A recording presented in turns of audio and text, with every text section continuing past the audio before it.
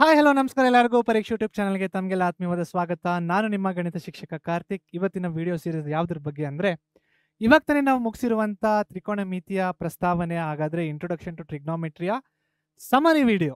ಅಂದರೆ ಆ ಇಡೀ ಪಾಠದಲ್ಲಿ ನಾವು ಏನು ನೋಡಿದ್ದೀವಿ ಅನ್ನೋದು ಒಂದು ಚಿಕ್ಕ ವಿಡಿಯೋದಲ್ಲಿ ಫಾಸ್ಟಾಗಿ ರಿವಿಷನ್ ಮಾಡೋಣ. All right okay. ಸೊ ಮೊದಲನೇದಾಗಿ ತ್ರಿಕೋನಮಿತಿಯ ಪ್ರಸ್ತಾವನೆ ಇಂಟ್ರೊಡಕ್ಷನ್ ಟು ಟ್ರಿಗ್ನೋಮೆಟ್ರಿ ಇದ್ರಲ್ಲಿ ಬರ್ತಾ ಇರುವಂಥ ಮೊದಲನೆಯ ಟಾಪಿಕ್ ಯಾವುದಪ್ಪ ಅಂದರೆ ತ್ರಿಕೋನಮಿತಿಯ ಅನುಪಾತಗಳು, ಅಂದರೆ trigonometric ratios. Trigonometric ratios English medium ಹುಡುಗರು ಯಾವ ಥರ ಜ್ಞಾಪಕ ಇಟ್ಕೋಬೇಕು? ಸೋಕಾಟೋವಾ ಅಂತ ಹೇಳಿದ್ದೀನಿ. S for sign, O for opposite by hypotenuse, ಕಾ. C for cos, adjacent by hypotenuse, ಟೋವಾ. T for tan, opposite by adjacent. So ಇದ್ರ ಉಲ್ಟಾಗಳು ಮಾಡಿದಾಗ ಏನಾಗುತ್ತೆ? ಸೈನಿನ ಉಲ್ಟಾ ಕೊಸಿಕೆಂಟ್, ಕಾಸಿನ ಉಲ್ಟಾ ಸೀಕೆಂಟ್, ಟ್ಯಾನಿನ ಉಲ್ಟಾ ಕಾಟ್. ಅದೇ ಕನ್ನಡ ಮೀಡಿಯಂ ಹುಡುಗರು ಏನು ಜ್ಞಾಪಕ ಇಟ್ಕೋಬೇಕು?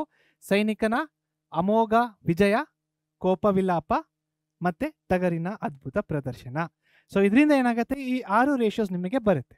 ಇದು ನಾವು ನೋಡಿರುವಂಥ ಮೊದಲನೇ ಕಾನ್ಸೆಪ್ಟ್. ಆ 6 ರೇಷಿಯೋಸ್ಗಳ ಜೊತೆಗೆ ಇನ್ನೆರಡು ಸ್ಪೆಷಲ್ ರೇಷಿಯೋಗಳಿದ್ದಾವೆ. ಯಾವುದಪ್ಪ ಅದು? ಟ್ಯಾನ್ ಥೀಟಾ ಅಂದರೆ sine theta by cos theta, ಅದೇ ರೀತಿ ಕಾಟ್ ಥೀಟಾ ಅಂದರೆ cos theta by sine theta. Right?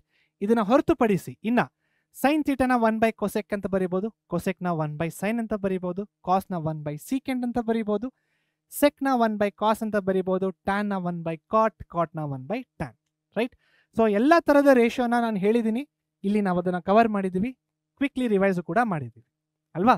All right, ಇದು ಮೊದಲನೇದು. ಎರಡನೆಯ ಕಾನ್ಸೆಪ್ಟ್ ಯಾವುದಪ್ಪ? ಎರಡನೆಯ ಕಾನ್ಸೆಪ್ಟು ಟ್ರಿಗ್ನೋಮೆಟ್ರಿಕ್ ಐಡೆಂಟಿಟೀಸ್, ತ್ರಿಕೋನಮಿತಿಯ ನಿತ್ಯ ಸಮೀಕರಣಗಳು. ಇದರಲ್ಲಿ 3 ಐಡೆಂಟಿಟಿಗಳು ಬರ್ತವೆ. ಯಾವುದಾದ್ರು 3? ಮೊದಲನೇದು 1 plus sine square theta is equal to cos square, ಮೊದಲನೇದು sine square theta plus cos square theta equals 1. ಎರಡನೇದು 1 plus tan square theta equals secant square theta. ಮೂರನೇದು 1 plus cot square theta is equal to cosecant square theta.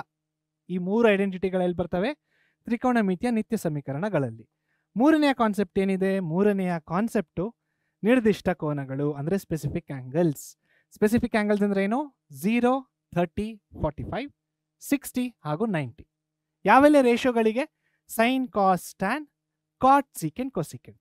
ಯಾವ ರೀತಿ ಜ್ಞಾಪಕ ಇಟ್ಕೋಬೇಕು? So ಅದನ್ನ already ನಾನು ವಿಡಿಯೋದಲ್ಲಿ ಹೇಳ್ಕೊಟ್ಟಿದ್ದೀನಿ, ಈಸಿಯಾಗಿ ಯಾವ ರೀತಿ ಮಾಡ್ಕೋಬೇಕಂತ. ಇನ್ನೊಂದು ರಿಮೈಂಡರ್ ನಿಮ್ಗೆ ಏನಪ್ಪ ಅಂದರೆ, ನಿಮ್ಮ ಪ್ರಶ್ನೆ ಪತ್ರಿಕೆ ಉತ್ತರ ಬರೆಯೋದಕ್ಕೆ ಶೀಟ್ ಕೊಡ್ತಾರಲ್ವಾ, ಎಕ್ಸಾಮಲ್ಲಿ ಅದು ಕೊಟ್ಟಿದ ತಕ್ಷಣ ಇಮ್ಮಿಡಿಯೇಟಾಗಿ ಲಾಸ್ಟ್ ಪೇಜ್ಗೆ ಹೋಗ್ಬಿಟ್ಟು ರಫ್ ವರ್ಕ್ ಅಂತ ದೊಡ್ಡದಾಗಿ ಬರೆದು ಈ ಟೇಬಲ್ನ ಫಸ್ಟು ಬರ್ಕೋಬೇಕು. ಯಾಕೆ? ಈ ಟೇಬಲಿನ ಸಹಾಯದಿಂದ 3ರಿಂದ 4 ಮಾರ್ಕ್ ನಿಮ್ಮ ಬೋರ್ಡ್ ಎಕ್ಸಾಮಲ್ಲಿ ಬಂದೇ ಬರುತ್ತೆ, ಮಿಸ್ಸೇ ಇಲ್ಲ. ರೈಟ್? ಸೊ ಈ 3 ಕಾನ್ಸೆಪ್ಟಿನ ಜೊತೆ ಇನ್ನೊಂದು ತುಂಬ ಇಂಪಾರ್ಟೆಂಟ್ ಕಾನ್ಸೆಪ್ಟ್ ಇದೆ, ಬಟ್ ಅದು ಟ್ರಿಗ್ನೋಮೆಟ್ರಿಲಿ ಬರಲ್ಲ. ಅದನ್ನು ನೀವು ಇನ್ನು ಹಿಂದಿನ ಕ್ಲಾಸ್ಗಳಲ್ಲಿ ಓದ್ಕೊಂಡ್ಬಂದಿರ್ತೀರ, ಅಂದರೆ 9th ಓದಿರ್ತೀರಾ, 8th ಓದಿರ್ತೀರಾ, 7th ಓದಿರ್ತೀರಾ. ಯಾವುದಪ್ಪ ಆ ಕಾನ್ಸೆಪ್ಟು? ಆ ಫಾರ್ಮುಲಾಗಳು ಯಾವುದು ಅಂದರೆ ಬೀಜಗಣಿತದ ಸೂತ್ರಗಳು, ಆಲ್ಜಿಬ್ರಾಯಿಕ್ ಫಾರ್ಮುಲಾಸ್. ಯಾವೆಲ್ಲ ಫಾರ್ಮುಲಾಸ್ ನಮಗೆ ಯೂಸ್ ಆಗುತ್ತೆ? ಇವೆಲ್ಲ ಫಾರ್ಮುಲಾಸ್ ಯೂಸ್ ಆಗುತ್ತೆ. ರೈಟ್?